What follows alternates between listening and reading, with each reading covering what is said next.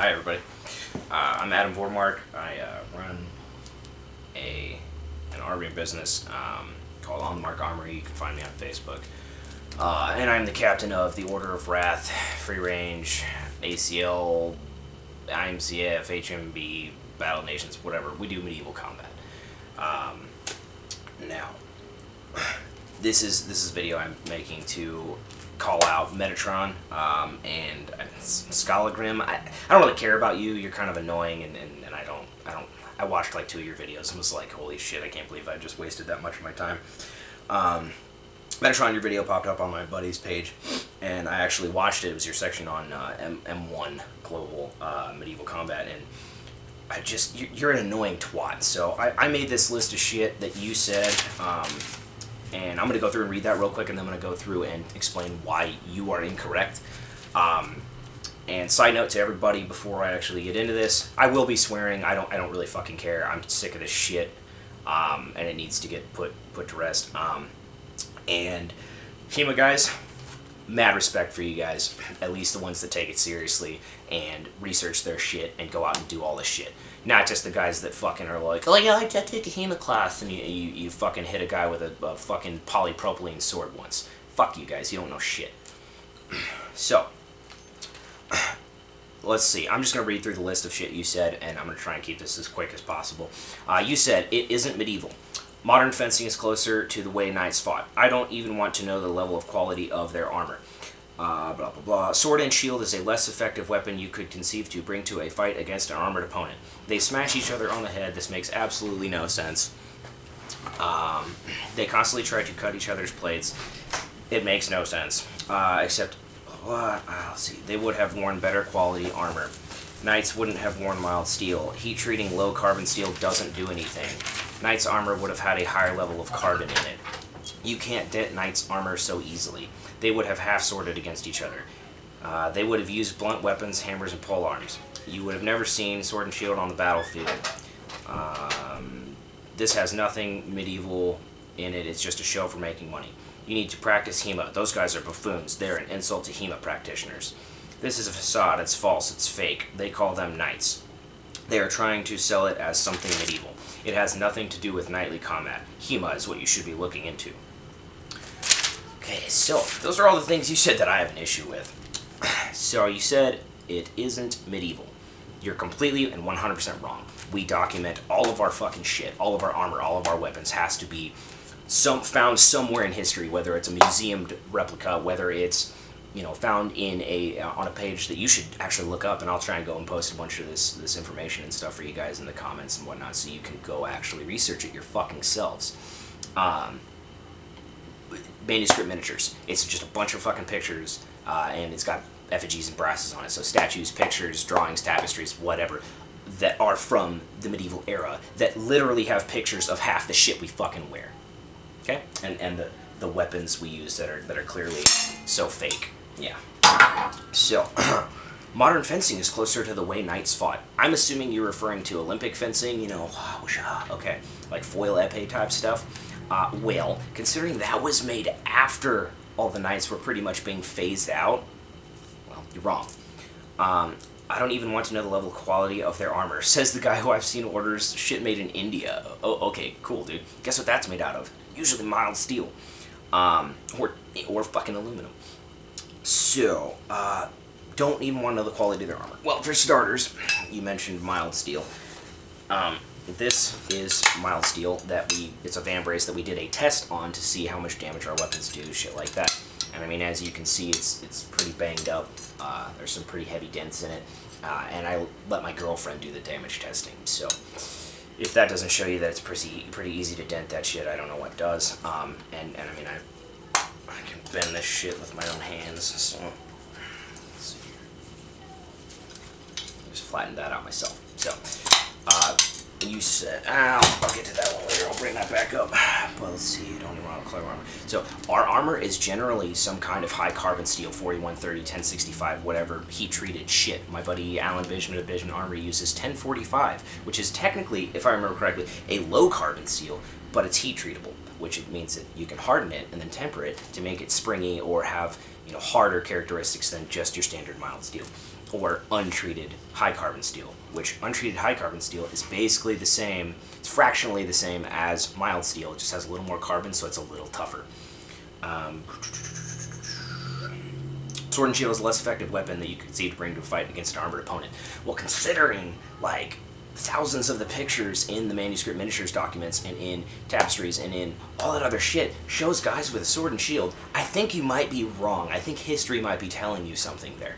Also, I've used a shield to punch a guy clean off his feet.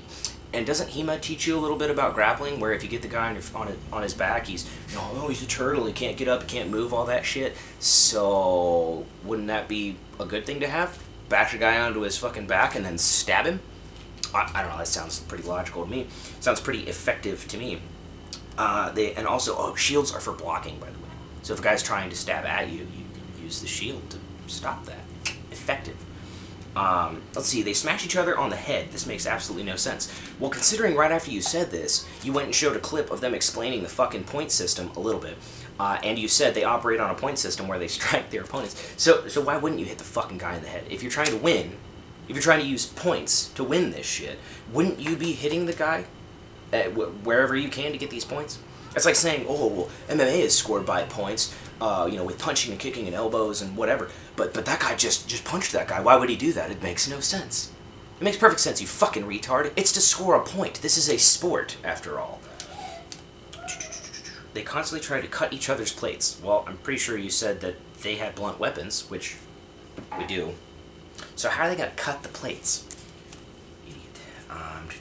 Also, you said it makes no sense. Any weapon with an edge is capable of slashing, okay? Cutting through stuff. So, you know, you hit a guy in a gap in his armor, you hit a guy in a gap in his armor, you're going to cut him, you're going to do damage. Whether it's a straight blade or a fucking scimitar, what the fuck have you. They would have worn better quality armor. Says who? Says who? And at what period in time? Because they were using mild steel up until, I want to say it was like 14th century or some shit, before they actually started getting real deep into the heat treatment of steel. It might have even been 15th century. But the point is, not all knights would have had fucking anything better than mild steel, you goddamn retard. And how long ago does knighthood stretch? I mean, what, 11th century or back even farther, if I remember correctly? Those motherfuckers were wearing chainmail. Fuck you. That's not plate armor. That's not high carbon shit. That is mild steel rings, either butted together or fucking riveted together. So, you're wrong, again. Knights wouldn't have worn mild steel. I just went over that one. Heat treating low carbon steel doesn't do anything. Oh my fucking god, dude. Just because it's low carbon doesn't mean it can't have some characteristics that make it better. Okay? If you heat treat low carbon steel, and this is the other thing, 1045 is considered a low carbon as far as well, no, sorry, I think it's 1035, some shit like that. But there's a certain point to where you can't harden it. That's all, that's the only difference. And when you do harden it and you temper it, it only gives it a certain amount of spring. Okay, that's the only difference, is how springy it is, how much damage it can take and still spring back to shape. That's the only fucking difference, dude. Low carbon steel. Knight's armor would have had a higher level of carbon. Sure, after a certain century. So you're wrong in generalizing that all knights would have had high carbon steel armor. They would have half-sorted against each other. Well, I mean, sure. Except that's like one fraction of the amount of techniques that they could have used. So that's not all they would have fucking done. They would have used blunt weapons, hammers, you know, pole arms and maces. Well, not all maces were blunt, and not all hammers were blunt, and not all pole arms were blunt. So you're fucking wrong.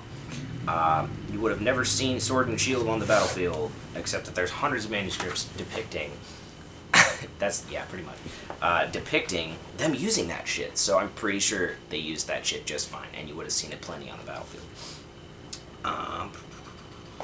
This has nothing to do with medieval. It's a show for making money. Well, for starters, they probably do make some money in ticket sales and shit like that, but you kind of have to make money to put on a big event like that.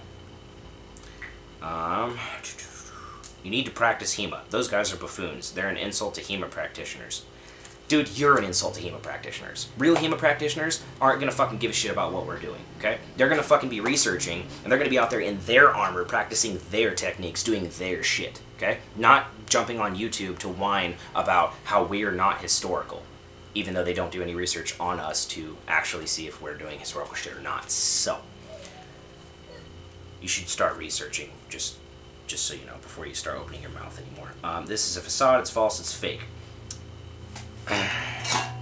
This is a 12 gauge 304 stainless helmet. It weighs about 11 pounds on its own, and you can see that it's got some pretty, I don't know if you can see it in the camera or not, but I've got plenty of pictures and shit. You can see it's got sizable dents in it. Guy's head inside was just fine, but it's a fucking 11-pound helmet. How is that not real? How is that fake? It's got dents in it. How are the hits fake? How is any of it fake? Unless your only argument here is that we're not real knights.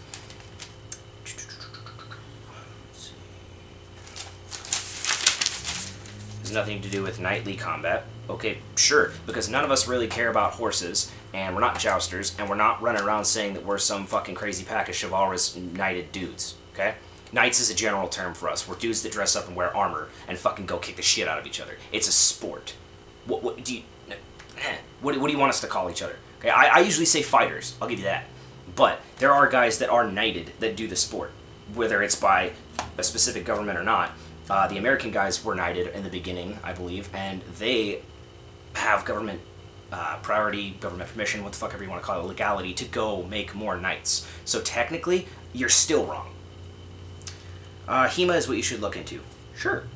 If you want to not wear armor, if you want to not wear historically reproduced armor, if you want to go wear modern age fencing masks and practice with fucking polypropylene swords and fetish swords, which were, again, just training tools. They weren't the real fucking thing. At least this sword actually looks like a real long sword, not just a fetish sword, and it's just blunted for combat. It's got a brazed on pommel. Oh no, I'm pretty sure there are historical, replications of that happening somewhere. But yeah, it's pretty much historical, and probably has a better, more historical weight than your fetish sword. Yeah, so that's basically my breakdown of shit that you said that was wrong, that is completely retarded. Anything else to add? Let's see. Yeah, no, we have to document all our gear. We have to make sure that and prove that it existed, basically. So if it doesn't get much more historical than that, and all the tournament fighting we do, all the rules, all the everything comes from, if I want to say, 15th century tournament fighting, tournament rules. These tournaments were made to bring up knights' morale, to keep them physically fit, to keep them up on the battle tactics. Okay, dude. It's all about tactics when you're doing the booherd, whatever you want to call it. The mass battles that we do. The one-on-one stuff is just tournament shit, man. It was the same shit they did back then. Points scored by hitting somebody on the fucking helmet, on the fucking body, what the fuck ever, man. It's the same shit. We just adapted a couple extra rules, made punching, a point, whatever. So what? We changed the shit a little bit. This is the present. This isn't the past. This isn't actual history, okay, dude? It's the present. It's right now. So I'm sorry we went and made it a little more exciting and a little safer for people. The video that you posted, well, these guys aren't knights, blah, blah. Well, the one guy in the black with the bassinet, he actually is, all his gear is 100% fucking accurate based off of historical manuscripts. And the other guy, he's dressed up as, I want to say, he's got some Rus kit going on, something like that. So maybe not a knight, but still a fucking medieval warrior. So, shove it. Kiss my ass, and one day I hope I get to fight you. I don't care how. I will slap you across the fucking world. I don't care. You're a twat. I'll post in the comments, I'll post a bunch of links to manuscript miniatures and a couple different videos and stuff like that, so you can see a lot of the different angles and stuff like that. And my buddy wrote a really good article pretty much addressing the same thing, just a lot classier and a lot fewer swear words. Encasedinsteel.co.uk, I'll pop that up there if I can. And have fun actually going and researching your shit, because you just embarrass the fuck out of yourself and HEMA practitioners, as far as I'm concerned. I'm sure some of them didn't really appreciate all the shit you said either. So, have a good one.